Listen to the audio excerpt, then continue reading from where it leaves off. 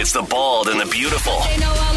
Everything from Nashville to Hollywood on My Country 96.1. Cande, we start with Morgan Wallen and, well, truthfully, Post Malone as well, but it's really about Morgan, where he is, for the first time ever, number one on the pop chart and number one on the country chart. Wow, congratulations. That is an unusual feat.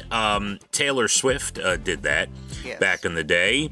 Love Story at one point. But, yeah, and it's the Morgan Wallen Post Malone song, I Had Some Help. So it's officially Post Malone's song, but, you know, Morgan's on it, and congrats. He's crushing it right now. You can't deny that. Post Malone, look out. And by the way, we have a Post Malone contest. You could check out our social media or just head to licountry.com and sign up, enter to win those Jones Beach tickets from us. Sounds good. The women's gymnastics won gold yesterday. Did you see any of it? And Simone's husband was there. Thank you. He was. Chicago Bears. Yeah. Yep, they let him go from training camp. Yes, they did.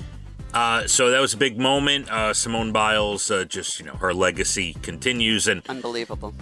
The other girls, great as well. Incredible. Of course. Absolutely. A gold team for sure. And did you see the triathlon postponed due to pollution in the river? I read about that. Yeah. So when is that going to happen? What, are they going to suck the pollution out? I mean, what? It's a great question. I'm not sure how that all goes down. And by the way, side note on the Olympics, I did see that the surfing competition is taking place in Tahiti, and their Olympic Village is actually a cruise ship, from what I was told. Oh, how lovely. Yeah, so they're making fun of the other athletes who have a regular Olympic Village while they're on a cruise ship.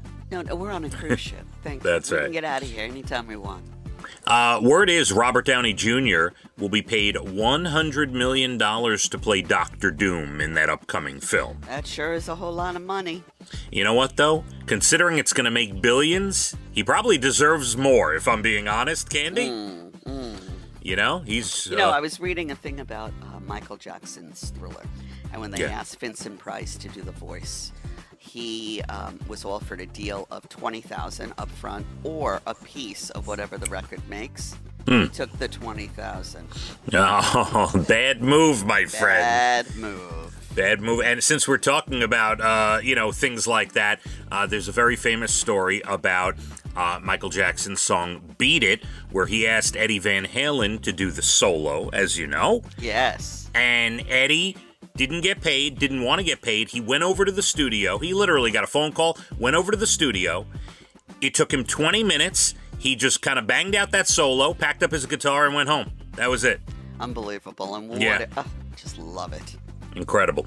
The Kelsey brothers working on a $100 million deal themselves to get their podcast onto Amazon. Oh, okay. Yeah. I enjoy their podcast, I gotta tell you. Yeah, they're good. And Jason Kelsey all over Paris with the Olympics, you see. I love his beret. He looks so adorable. Word is John Mulaney and Jimmy Kimmel both have turned down offer to host next year's Oscars. There's rumblings they might ask you. Yeah, right. They can't find anybody. That's true. Oh my God. They're down to the bottom of the barrel. I see. I wouldn't say the bottom of the barrel, but yeah, they can't find anybody.